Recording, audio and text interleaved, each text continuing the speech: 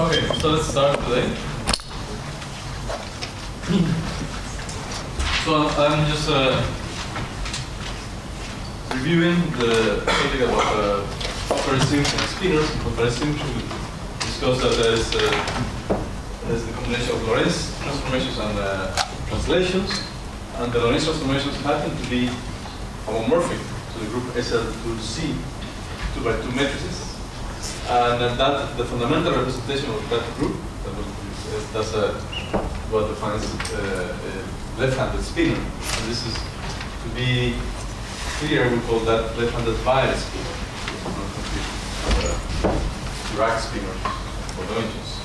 And the conjugate representation then defines the right-handed spinor. And I told you in the AB notation of SU2 here, this is a 1/2 0, this is 0 1/2 spinor, and they are both related by parity. That justifies the name of left and right handed. And again, for each of the two, the sigma minus and the sigma bar minus happen to be the generators of the SL2C group. Good. Any questions so far? So I will try to finish this technical subjects today, and then we will.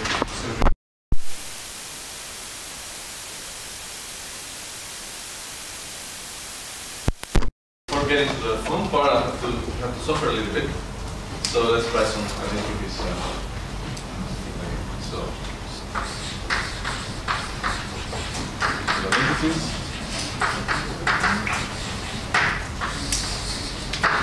that for those of you who have taken the symmetry course, I think you have seen them. After writing, we use them for the rest of the course.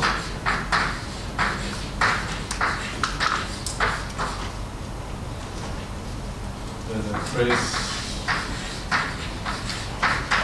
sigma bar is equals to 2 times mu.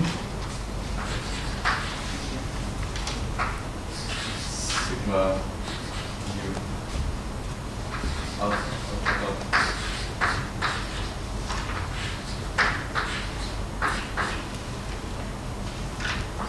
To these terms. Hello? This one.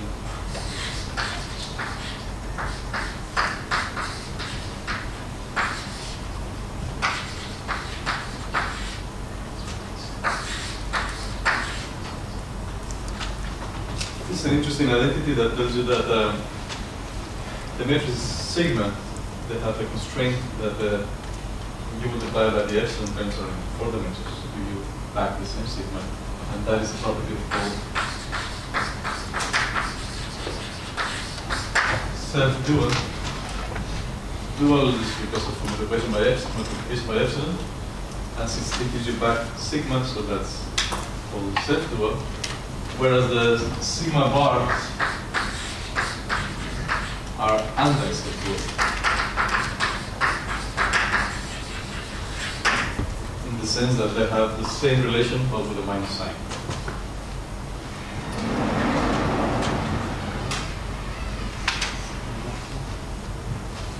Because so identities, if you haven't worked this out, it would be fun to try it, just to get your hand free with these calculations. There is a book that sometimes I hesitate to recommend because it makes a lot of calculations, but if you are interested to follow all these things, I will mention it just in case. There's a reference. It's an old book, it's called Supersymmetry.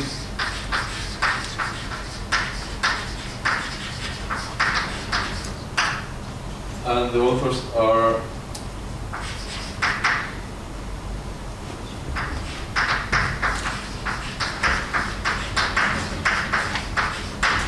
Kristen and Wiedemann.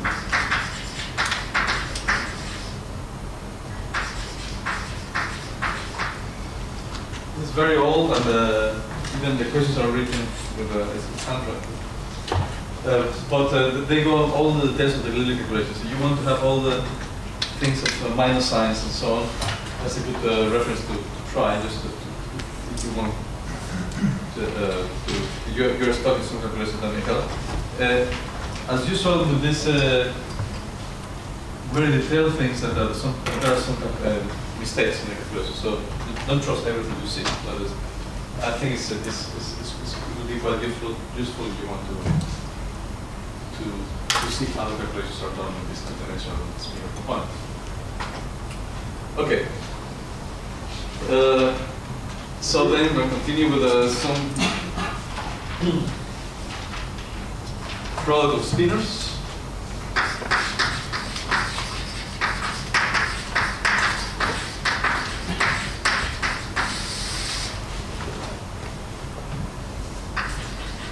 And first is that you have the product of two spinors side to side, defined to be psi alpha, in this order, which is important. And this, of course, is just you lower the index, this index, and raise that index by using epsilon. That would be minus psi alpha. Similarly, for the conjugate spinors, the product is the same, but following the order in the opposite direction. So now you contract from bottom to up.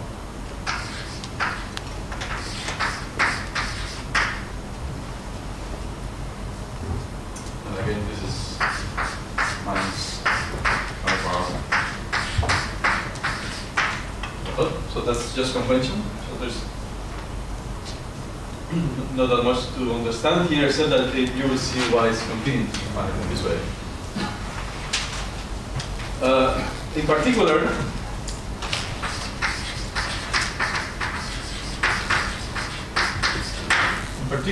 we have the product of two spinors, or the spinor by itself, so psi squared. psi times psi, that would be, and according to this, that would be psi alpha, psi alpha, which is, we write this as epsilon alpha theta. Sorry. Yes, alpha theta, psi theta, psi alpha. And if we use the definition of epsilon, which is the total antisymmetric tensor, that happens to be, that will give you psi 2, psi 1 minus psi 1, psi 2. Okay, so that means that the square of a spinor gives you this difference of those two terms. This is one motivation to choose now this numbers, this spinor numbers, to be anti-commuting. If they were commuting, psi 2, psi 1 equals to psi 1, psi 2, the square of the spinor would be 0. So that's not very exciting. So we will choose the other way around. We will choose the psi 2 and the psi's as components as to be rational numbers, numbers which are anti-commuting.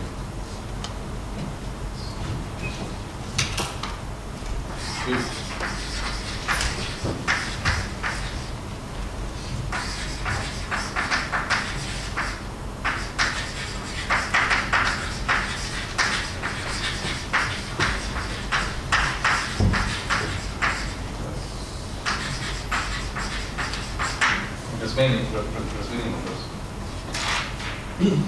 So it's a convention. So that means that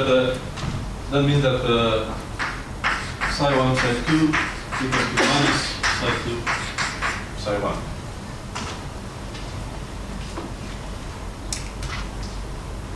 Okay. Or in general, we can write psi alpha psi beta b 1/2 epsilon alpha beta times psi psi.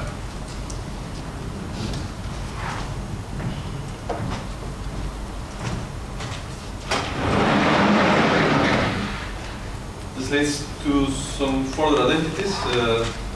Here's identity theta psi equals to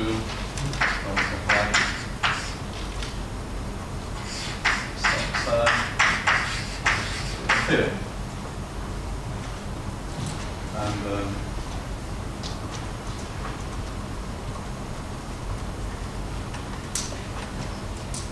sorry, I forgot. There's something that isn't the commuting property of the spinors implies then that psi will then be equal to, if you then change this order, that will be psi alpha chi alpha with the minus sign, so that will be equal to psi chi.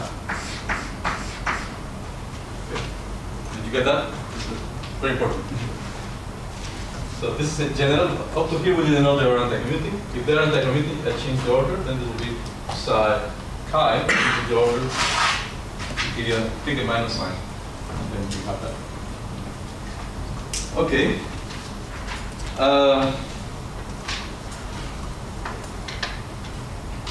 And so on. Also, we have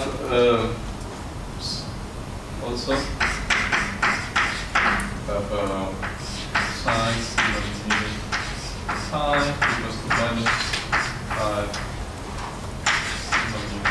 psi, and then we can define the dagger. Theta psi dagger is equals to theta bar psi bar, and psi sigma mu theta dagger equals to psi sigma mu psi bar. And this is just the properties of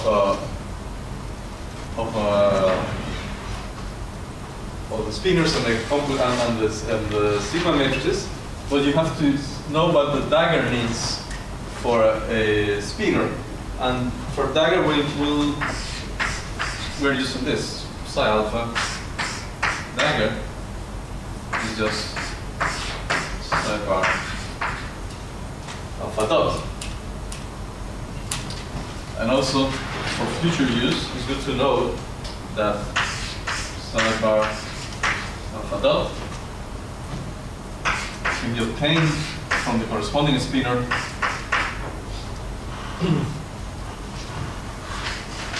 by complex conjugating and multiplying by the matrix sigma 0 alpha dot.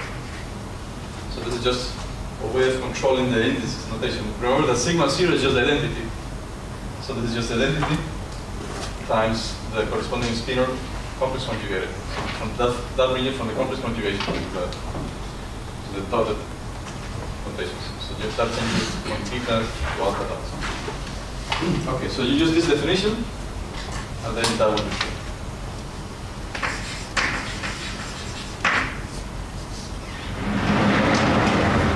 Okay, so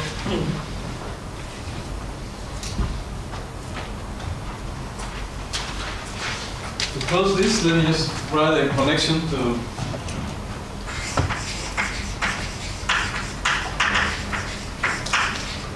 the Dirac spinors.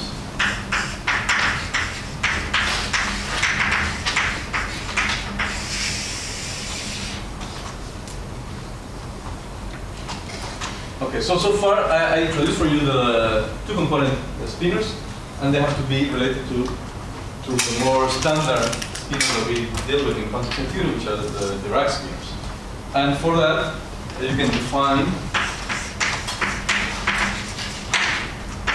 the gamma mu matrices to be 0, sigma mu bar 0. I know the properties of the sigma mu. This implies that this gamma matrices satisfy the following parameters.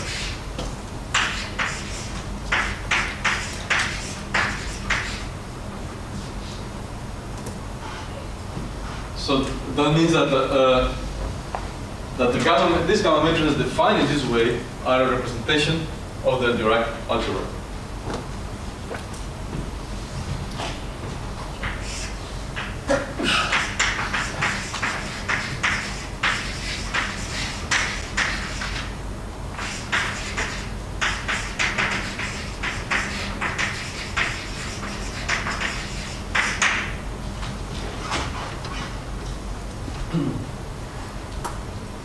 Also, that defines the gamma mu's, and then the gamma phi is defined to be gamma 0, 1, 2, 3. And if you just use this definition for the gammas, this has to give you minus the identity in two dimensions, 0, and then negative two dimensions. And of course, this gamma phi has eigenvalues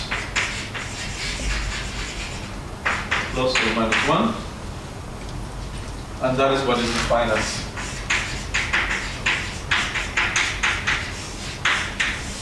chirality.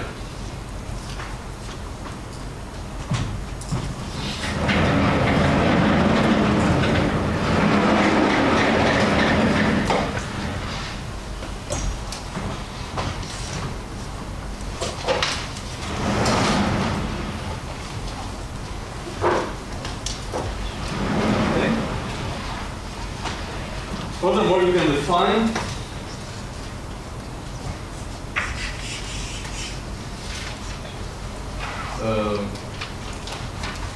sigma mu's of the I/4 gamma mu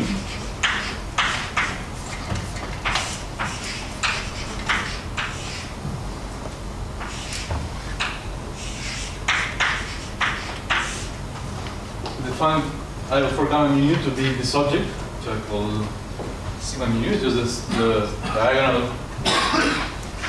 What we mentioned is defined by the sigmas and sigma bars, which are the generators of S equal to C. And then, because of that property, these sigma minus are the generators of Lorentz group.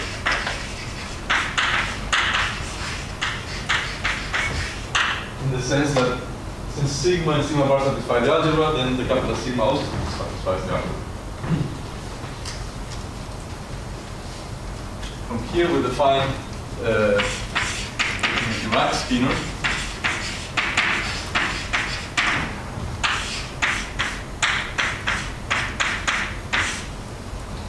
Dirac spinor psi d, we define it to be the pair psi alpha chi bar alpha dot. So we combine a left-handed and a right-handed Weyl spinor, and that will give you Dirac spinor. So we can notice that if since gamma phi, we can apply gamma phi to this Dirac spinor, and that will give us minus psi alpha chi bar alpha dot. So then we can have the projector project source.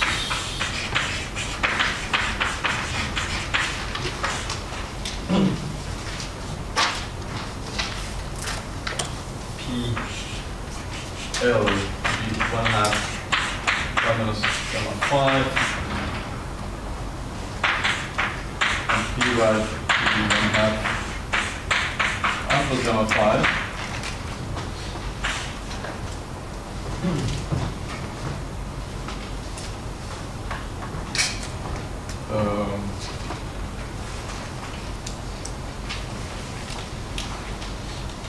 Such that then P left acting on the Dirac spinor, this will give this will cancel this part and will give that, so that that will give you just the Weyl spinor psi alpha 0 and P right acting on the Dirac spinor. That will give you only the right hand component of the Dirac spinor.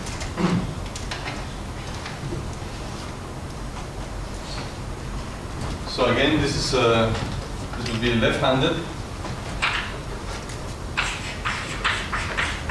That will be right-handed. Spinors. Finally,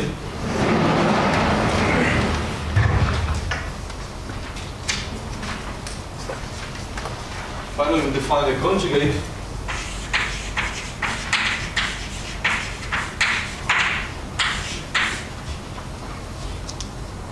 psi Dirac bar to be just the rho object.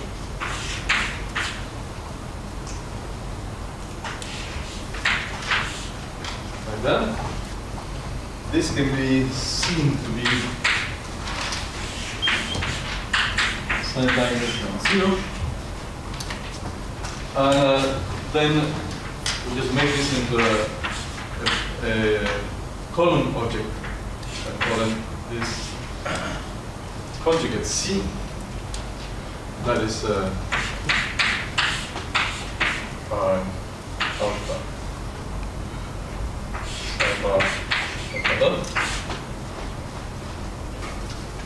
and this happens to be just a matrix C times psi bar B, where C is a matrix of the epsilon delta.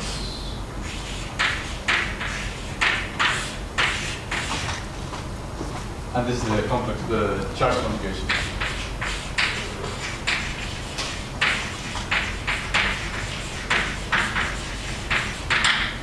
charge configuration. So that's what essentially what change you particles to anti-particles. That's what the conjugate is essentially. So we will see that, for instance, if psi Dirac satisfies the Dirac equation with a positive sign for the electric charge, the psi D conjugate will satisfy the same equation with the opposite sign for the electric charge. So that will define the conjugate particle. And then the last thing is the Majorana spinors.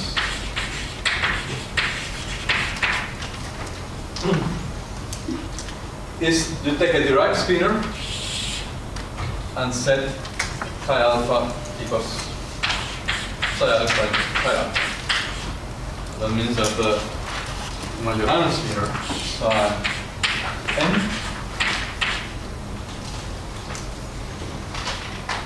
you can write that as psi alpha psi bar alpha dot. So now these two objects are the same. One is the complex conjugate of the other.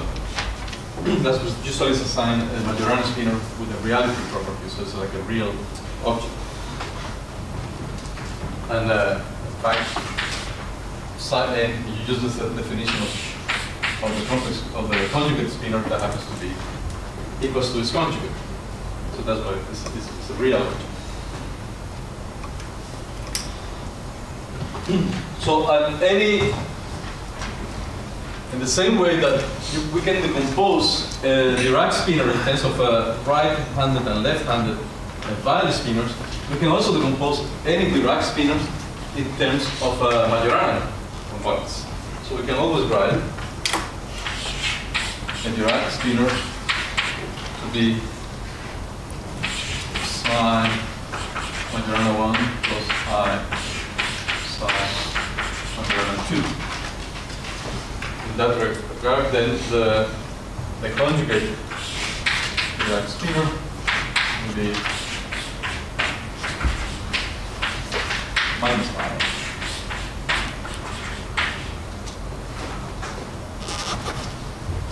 And so this is a properties of Majorana spinor. So we have seen Weyl, Majorana, and Dirac spinors. We can ask the questions if there is a spinor which is both Majorana and Weyl in 4 dimensions. But this will not happen. So notice.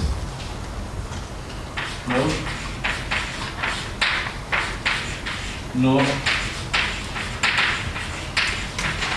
Majorana Weyl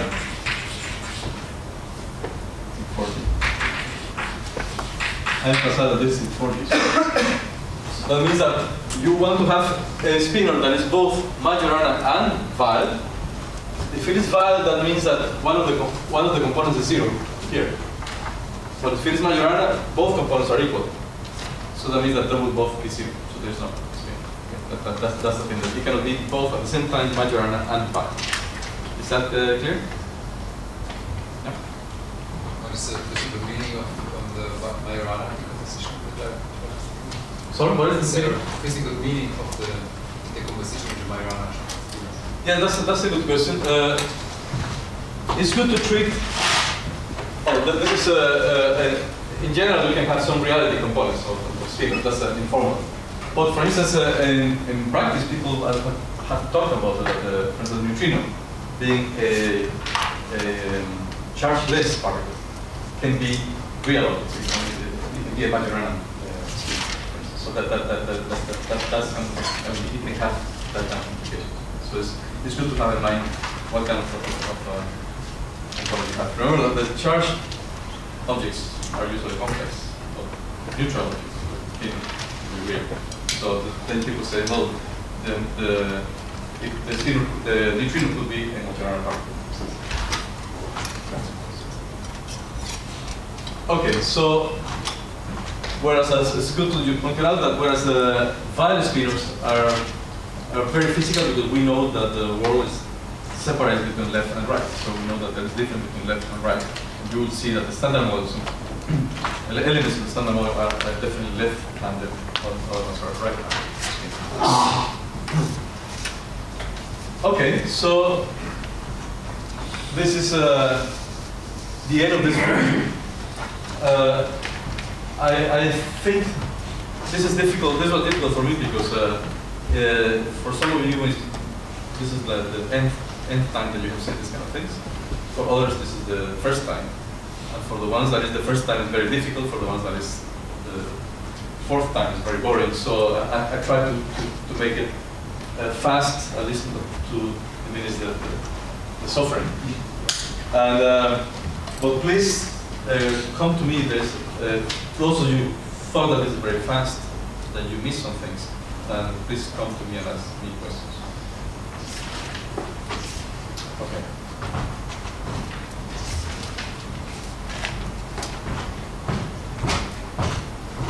So, good. So now we'll move to the next chapter.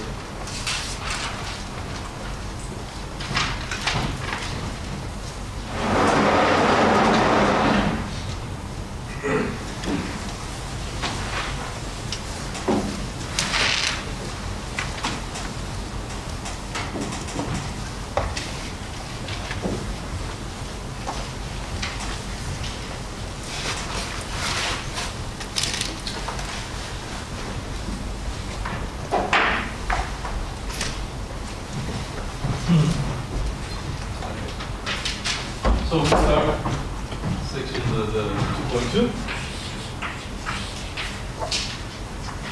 Supersymmetry, that I will be sure I will write SUSY, as usual. So supersymmetry argument.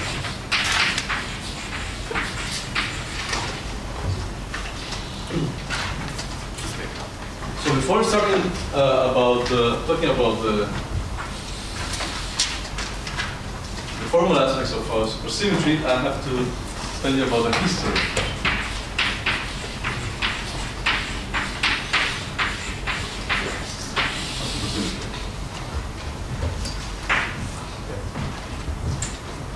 So this started in a time that there was a lot of confusion, and people were doing kind of a lot of crazy things. And that means that it's in the 60s. So in the 60s there were many things going on.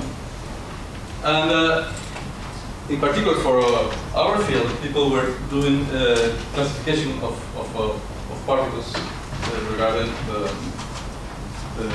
different quantum numbers and put them into multiplets. For instance, there was this idea of Heisenberg and but this isospin idea, I'm sure you have heard about that, you can define a symmetry called isospin, which was an SU2, for which a neutron and a proton were different states of that. It would be like different spin states with respect to that symmetry with isospin. So essentially that would explain why the neutron and the proton would be so close in mass. Oh, that was gamma. What's gamma? Gamma. Gamma. Oh, thank you. Gamma. Thank you very much. Thank you very much. Okay, good. Thank you. And then people started using the symmetry arguments and came up with a bigger symmetry. Instead of SU2, consider SU3. And SU3, you can classify particles in bigger multiples. Instead of just having two particles in one multiplet, now you can have bigger multiples of octets or decuplets and so on. That was SU3, and that was the famous eightfold way of Keltman and Niemann. And that was a nice way to, given so many particles, at this time there were hundreds of particles being discovered, all these resonances and so on, and hadrons in general. And so they wanted to put them in some orders, to classify them in some way. And so SU3 was very successful. And but in SU3, every single multiplet, octets, decuplets, and so on, they happened to be of the same spin. So there was an octuplet of mesons and so on, but some other variants, but they were all the different. Within one multiplet, they all have the same spin. So then people say, well, what about having symmetries that mixes spin? So you have in one bigger multiplet that puts two of those multiplets together. One octet with spin 1, and spin 0, so on, one of spin 1/2, and so on. And So they were postulating bigger symmetries, like SU6, so this kind of thing. But, and actually had some mixture. They were mixing spin and say an SU3 symmetry. So that was the idea at that time, that they can evolve symmetries that mixes the internal symmetries, which were like isospin or the SU3, with the space-time symmetry, the one that give you spin. So we found multiplets for which particles of this different spin would be in the same multiplet. So that was what people were doing in the 60s. So they were studying the strong interaction, because there were the hadrons that were given the big multiplicity of particles. And so as I said, the particles were successfully classified, organized in multiplets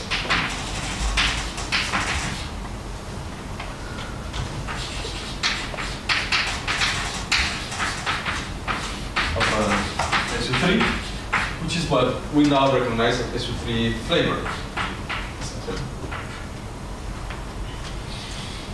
And the question was, can there be bigger multiplets including different spins?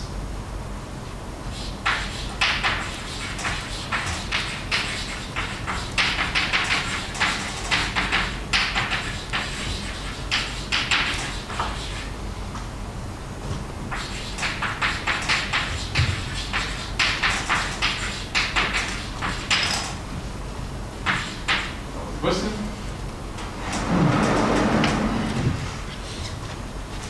And people were playing with that, especially with non-relativistic models, and they wanted to see if this could be extended to relativistic models. However, in 1967, something very exciting happened. You know what happened in 1967? The Beatles came with the Sgt. Pepper's.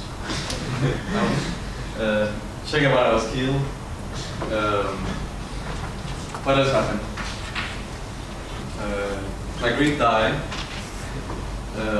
There was this War of the 6 Days. Actually, Weinberg, closer to us, Weinberg came up with a famous paper that defines the standard model. That was 1967. So there were a lot of things happening.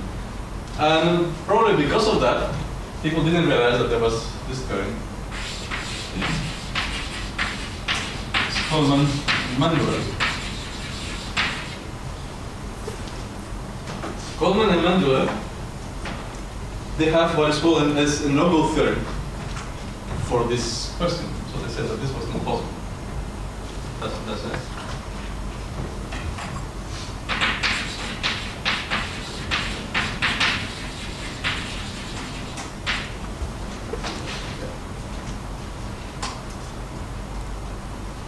So, and the thing is that they tried to look for the most general symmetry of scattering amplitudes that included the space-time symmetries and internal symmetries. And they concluded that the most general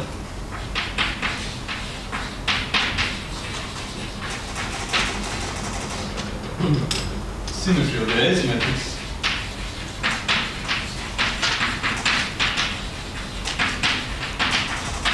that is the scattering metric that gives you the amplitudes and the interactions of particles was just simply a direct product, boring kind of direct product of Poincare asymmetry times internal symmetry.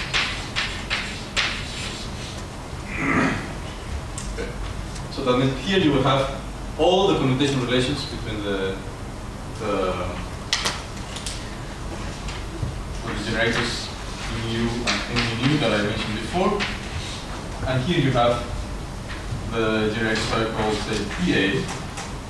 Well, these generators were scalars with respect to the space-time symmetry, so essentially they will have an algebra by themselves, it can be a big algebra or whatever, but they will just commute with all the space-time generators.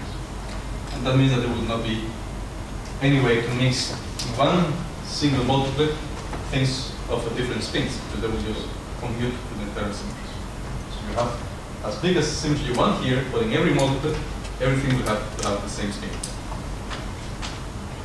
So that is the content of the Coleman-Mandula theorem,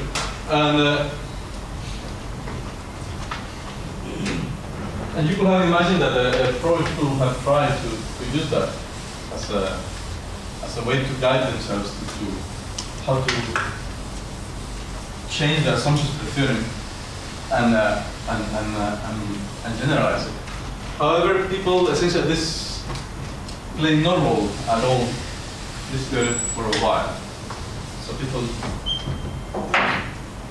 actually probably they were ignorant about it, or they didn't care. But at least it didn't have any influence in the discovery of supersymmetry. This happened in 1971.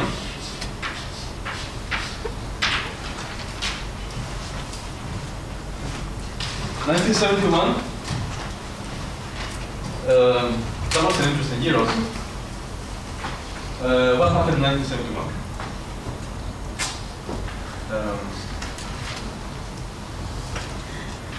Picasso died on the year. Did Nixon invade Cambodia? Yeah. We had a lot of activity regarding the Vietnam War. And I think there was a war in India and Pakistan. And so a lot of things were going on there. And again, for us, the most important part that happened that year is a work of in the Soviet Union at that time, Wolf and Lippmann.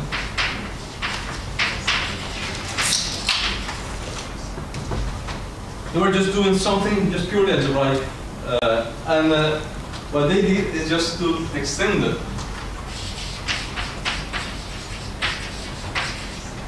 Poincaré algebra.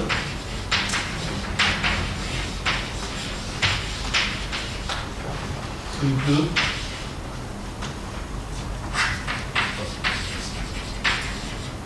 spinor generation.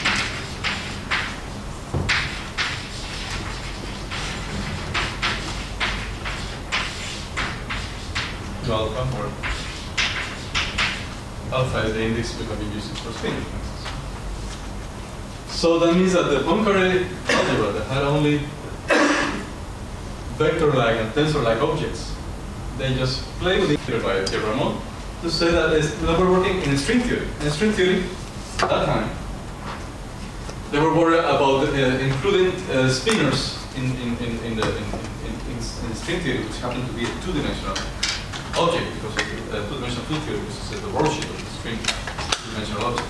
So they introduced spinors in 2 dimensions to include them into the formulation of the string theory. And that was supersymmetry in 2 dimensions. So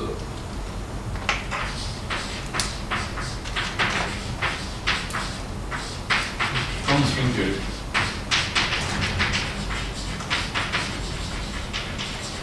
So it was nice to see that even from its origins, string theory has played an important role with supersymmetry and having close relationship with both. In 1973,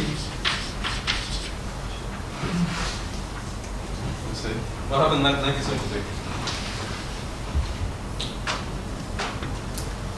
It was the beginning of the Watergate scandal, I think.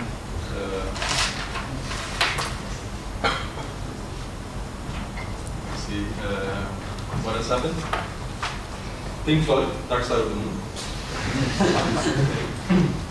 A lot of things happened. And at that time, the Volkov and Anklos.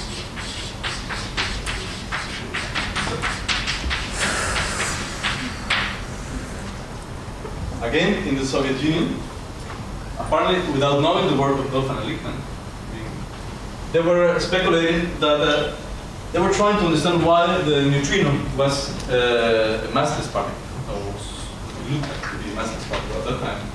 And there was a nice result in the past due to Goldstone that you will see in the standard model course, which is that there are natural massless bosons as the origin of because of some symmetries that are the Goldstone bosons. So they were thinking that probably the fact that the neutrinos were massless was because of a symmetry, of a broken symmetry. And so they tried to have the neutrinos as Boston particles.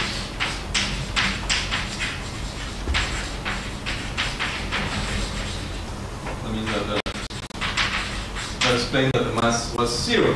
And that was a very nice idea because for usually in a standard symmetry, the Boston particles being massless, the bosons are bosons, therefore Boston bosons. And they came out, so there has to be a symmetry that implies that there have to be Boston fermions, because the neutrinos are fermions. And that also was essentially the origin of, they discovered not only supersymmetry, but also how to break supersymmetry, supersymmetry breaking. And again, this is completely unrelated to the previous one, so it was, it's curious to see everything so close in time, which were being unrelated. However, what we consider the real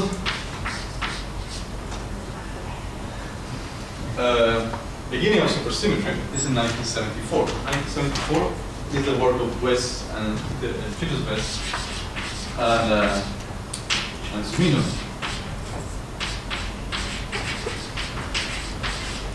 West and Sumino, they actually, I think they knew now the work of Ramon et al. In 2 dimensions, and they said, well, this symmetry is very beautiful, so let's see if there is something in 4 dimensions where we can have actually field theories with supersymmetry.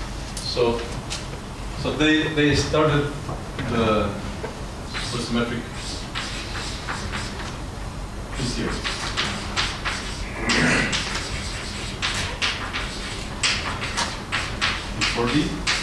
And it was actually this work of West and Sumino is a series of papers, very impressive, that actually this boosted the interest of most of the fine energy community into supersymmetry. First, just by formal things, and then people realized that it didn't have some applications to phenomenology. That was realized several years later, the 77 and then the 80s mostly. But I think for most people, this is the breakthrough in the sense that this is the paper that, or the set of papers that